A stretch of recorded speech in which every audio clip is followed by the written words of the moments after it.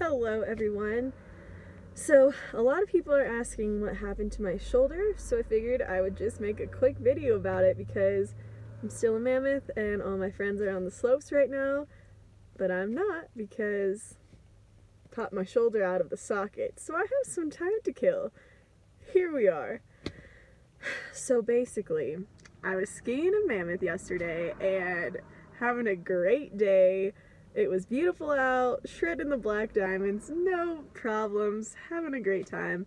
And of course it's something that is so stupid.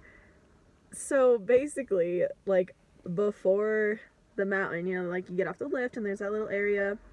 I was just looking at what trails I should do next, and somehow, I don't even understand, somehow I just caught an edge and just tripped over my ski and completely put all my weight on this shoulder. And I was really hurt. I could not move, and it was this just does not feel right. And I actually could not move. So we had to get a good old ski patrol up, and yeah, they said that it felt like it was dislocated, but they're like, okay, this is what we think, but you still gotta go to the hospital. I was like, alright, cool. So then they load me up in the toboggan, which honestly was so sick. So we were at the top of the mountain, and I got an amazing toboggan ride down, and it was beautiful out. And honestly, I was just breathing through the pain and just taking in this beautiful view because it was great, and I was just chilling. And then halfway through, there's a snowmobile that we meet up with, and then I get taken with a snowmobile, still in the toboggan, and honestly, that was a silver lining because that was very beautiful and very fun.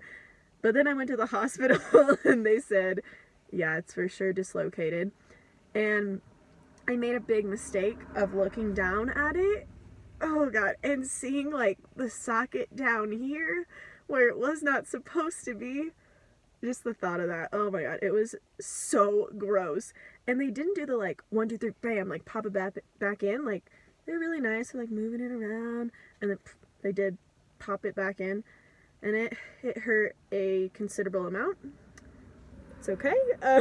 So they said that I should be able to heal pretty okay, they think. So I have to go to more doctors because for your, what it was, this thing called, this to come out, you have to tear the ligaments. So but it should be okay, and they just don't know what's up with the rotator cuff, but they did an x-ray, no chipped bones or anything, so I think we're gonna be fine. Everything's okay. Not ideal. Look at this. Got a fresh sling coming in hot. Really learning how to do things with my left hand. It's a great skill to learn, I suppose. And that's it. That's what happened to my shoulder. Be safe out there on the slopes, my friends. Bye.